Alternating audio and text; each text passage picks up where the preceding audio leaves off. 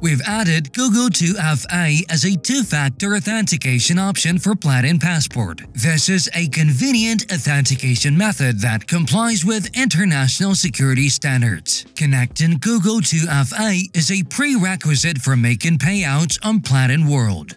In this tutorial, we'll show you how to enable Google 2FA as a two-factor authentication method.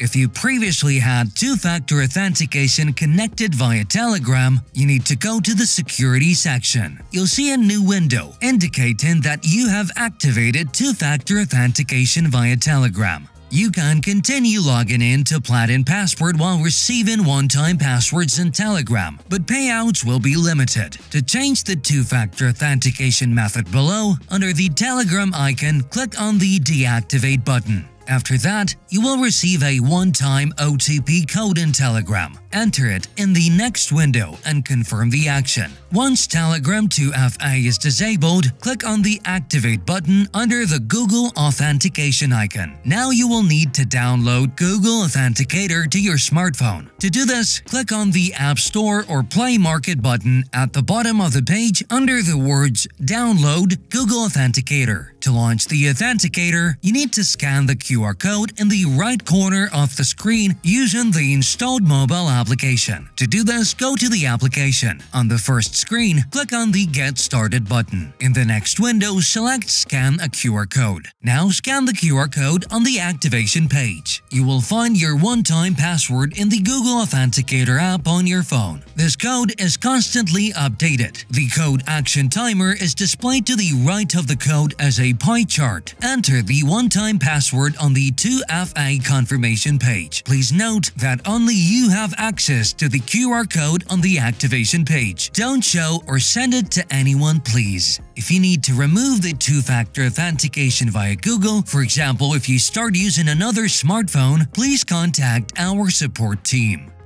If you haven't previously set up authentication through Telegram, then you need to return to the Platin Passport and go to the Security section and follow all these steps above.